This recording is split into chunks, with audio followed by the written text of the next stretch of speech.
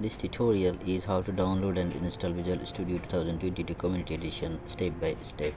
Link available in the description box below. First of all, I'm going to download Visual Studio 2022 Community Edition. Click to download. It's downloading now. In the load directory, this is the installer. Just run it. Continue. It's installing. Please wait. This is the features ASP.NET Web Development and .NET Desktop Development. I will install this too, and the total space required 8.31 GB, and you can see, click on install. Okay, it's installing Visual Studio Community 2022.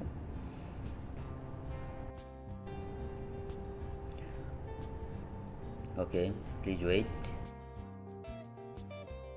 Now start after installation. Just select start after installation so that it will be started after completing the installation.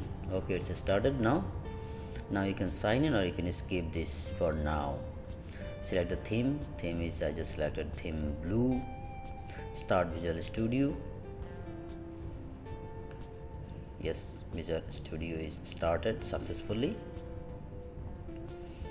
Now you can create new project, or you can open project, or you can continue without code. Okay, it's started without creating any project. Now I'm going to create new project.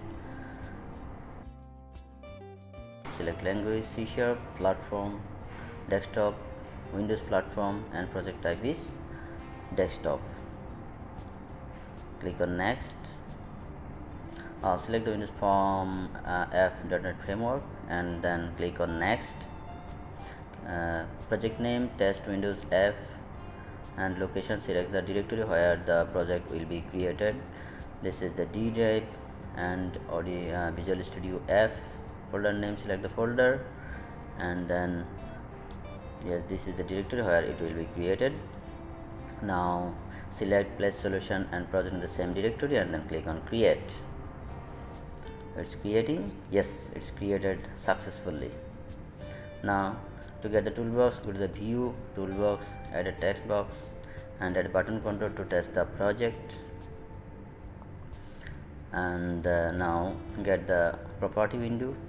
Yes, change the font size of this button, and text is click.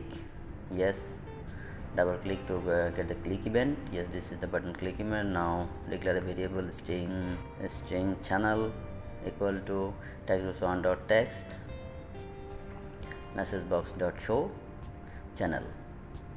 What text I will write in the text box 1, it will display as message box. Let's check.